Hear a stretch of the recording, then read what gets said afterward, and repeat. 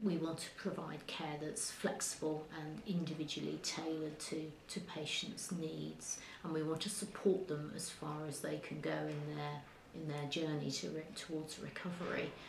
One of the things that our patients often say about us is that we don't give up on them. We want to look at the patient as an individual and try to meet his or her needs. So we cater for both male and female patients in both our units. Some of our patients come from a long way away and we need to make adaptations about visiting or about leave to go home and those sorts of things, as well as working with their carers. Patients may have a variety of other mental health problems which we need to be flexible in helping them to manage, as well as physical problems. So we have had patients with a variety of physical illnesses, some of which are connected with the eating disorder, but others which may not be. Most of our inpatient admissions are for severe anorexia nervosa.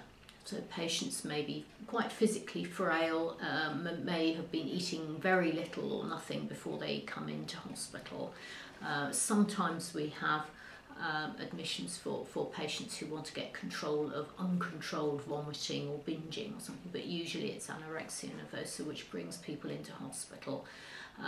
If patients are a little less low in weight, then they may be able to be treated as a day patient, provided they can access the unit and get there safely and so on, because often they're not fit to drive. But the majority of patients would be treated in the community, and we would offer a variety of treatments to patients in the community as well as those who come into hospital. We operate services in the community for patients living in Buckinghamshire, Oxfordshire and Wiltshire, and from neighbouring areas on a patient-by-patient basis. And so patients can be referred either through their CMHTs or other mental health services, or directly from their GPs.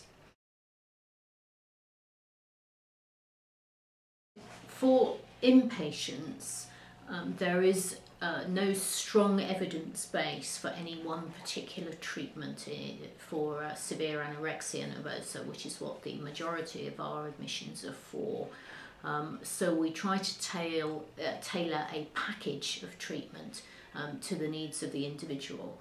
And that's likely to involve psychological treatment on both a group basis and an individual basis. It may involve also family therapy, obviously supported eating and psychoeducation around nutrition.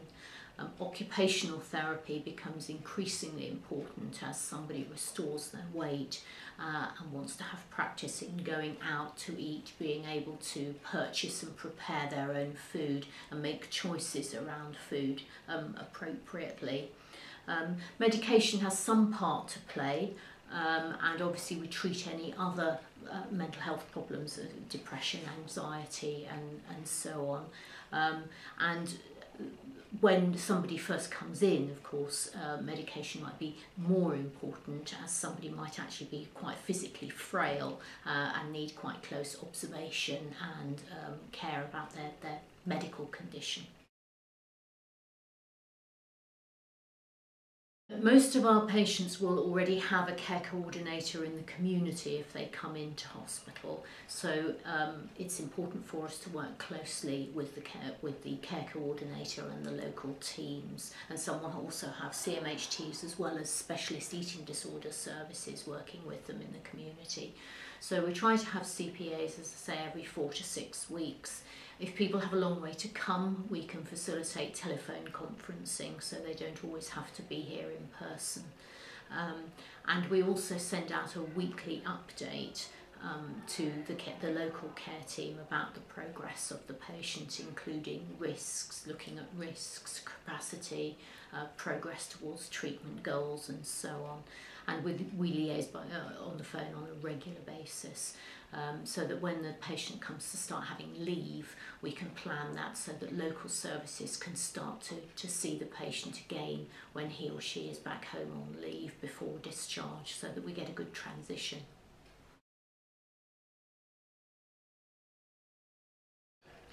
We understand that carers are absolutely fundamental to the care of our patients and in helping their loved ones to recover from their eating disorders.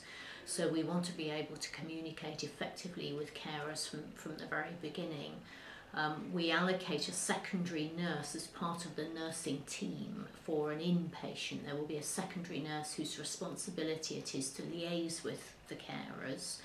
We encourage patients to invite their carers to come to CPA meetings, which are held every 4 to 6 weeks. We have a friends and family group which meets on a monthly basis and which is open to all carers, even if their loved ones are no longer in the service. And we encourage carers to get involved in the planning of therapeutic leave and then make sure that we get their feedback after they come back. Some families will also benefit from having family therapy, which we can provide. Virtually every patient we've had as an inpatient has gained weight, a very small number of exceptions to that. As I say, patients may be opting for stabilisation, where we're trying to get them to a point at which they can go out and live safely with their eating disorder, or they may be aiming to recover from their eating disorder altogether. We have found that actually a higher weight achieved at discharge predicts a better outcome later. And for patients who have a higher weight at discharge, the relapse rate can be as low as 10%, needing to come back into hospital. Our data shows that the patients have a significant reduction in their eating disorder ideas and thoughts and symptoms when they leave, as well as an increase in their self-esteem, which is quite fundamental, and a reduction in other mental health issues such as depression and anxiety in particular.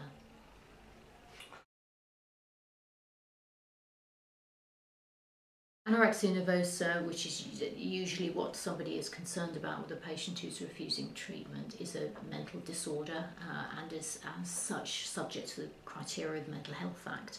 So it may be appropriate for there to be a Mental Health Act assessment to detain the patient. And we do have detained patients at both Cotswold houses virtually all of the time. And occasionally we've had patients who are on community treatment orders afterwards. So that would be the first thing to consider if a patient isn't willing to come in. Sometimes a patient might be willing to come in for a trial of an inpatient admission, so we can look at that flexibly to see if that might be a way to help somebody get in. It may be that just that the whole thing's very unfamiliar or frightening, and that's why they're not willing to come.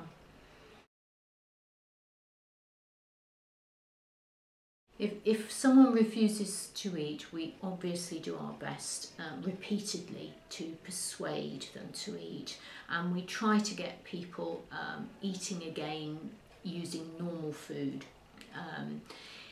If it's not possible to do that, then some people maybe feel able to take a food supplement instead of a normal meal. And we would use that then as a stepping stone to try to get back to normal eating. We'll support people one-to-one with their eating if they're having difficulty, because often it can be easier if they're away from the other patients when they're starting off. In a very small minority of patients, we may have to consider using nasogastric feeding.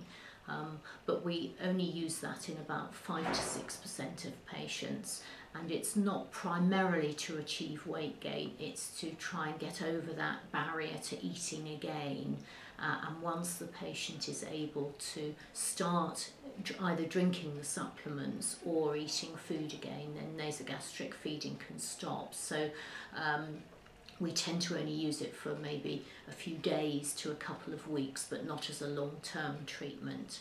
But we have found that it's better for us to be able to do that on the eating disorder unit on Cotswold House, rather than having to send the patient to a general hospital for the NG feeding. It feels much more contained and safer and less distressing for the patient, and better for their continuity of care. It's important for us to have a good idea about what the patient, the family and the local services think about what need to be the outcomes from treatment. And so we always encourage referrers to think about what they want the outcomes to be before they refer the patient in the first place. So everyone's clear about what our objectives are. Those objectives may need to be modified over time. Sometimes actually patients can go a bit further than the initial objectives suggested were achievable. So that's the sort of thing that we would review regularly at the CPA meetings, but also by means of dialogue in between times when we talk to care coordinators and so on the phone, in order to make sure that our treatment goals are aligned with the treatment goals in the community. Always bearing in mind that the transition between inpatient care or day patient care and community-based treatment is a hard one for patients, because it's a big step down sometimes to going back to taking all that responsibility back at home. And so we try to bridge that gap as much as we possibly can by working closely with the local teams, replicating the meal planning that we're doing here so that people are doing what they've become used to and so on.